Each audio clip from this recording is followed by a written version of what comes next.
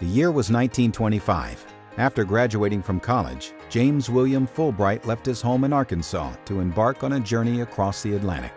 He studied at Oxford University, traveled throughout Europe, and learned about the lives and concerns of the people he met along the way.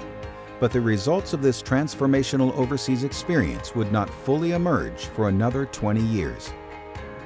After Fulbright returned to the United States, he attended law school, served as a university president, and began a career in public service. In 1945, as the junior senator from Arkansas, he introduced legislation to use funds from surplus war materials for a new international educational exchange program.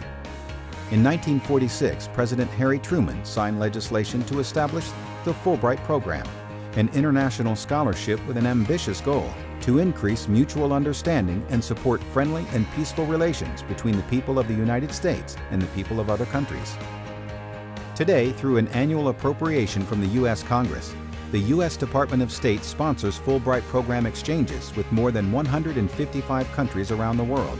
The State Department manages the overall program, sets priorities, allocates resources, and funds the Fulbright Program's day-to-day administration by non-governmental organizations such as IIE and CIES. In each country, the State Department's U.S. Embassy staff works with partner governments to provide in-country oversight for the Fulbright Program. In some countries, the two governments have established independent binational Fulbright commissions to carry out the program. Finally, the presidentially appointed Fulbright Foreign Scholarship Board establishes policies and procedures and selects participants for the Fulbright Program. Worldwide, most of the funding for the Fulbright Program comes from the U.S. government, while many foreign governments contribute substantially to the program as well. Higher education institutions, both in the U.S. and abroad, also play an important role, sharing costs and serving as centers of academic and professional development for Fulbrighters. Private organizations and individual donors provide additional funding and in-kind support.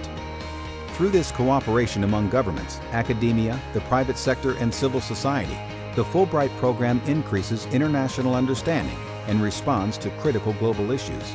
Fulbrighters the world over are engaged in projects on environmental issues, food security, public health, education, and other challenges that require innovation, creativity, and knowledge that transcends borders. So what does it mean to be a Fulbrighter?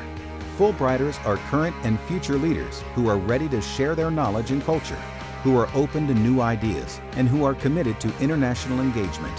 Fulbright alumni have gone on to become Nobel Prize winners, heads of state, ambassadors, leaders in scientific research and innovation, educators, artists, business professionals, and civic leaders. Above all, Fulbrighters exemplify the power of international academic exchange to transform lives, bridge geographic and cultural boundaries, and promote a more peaceful and prosperous world.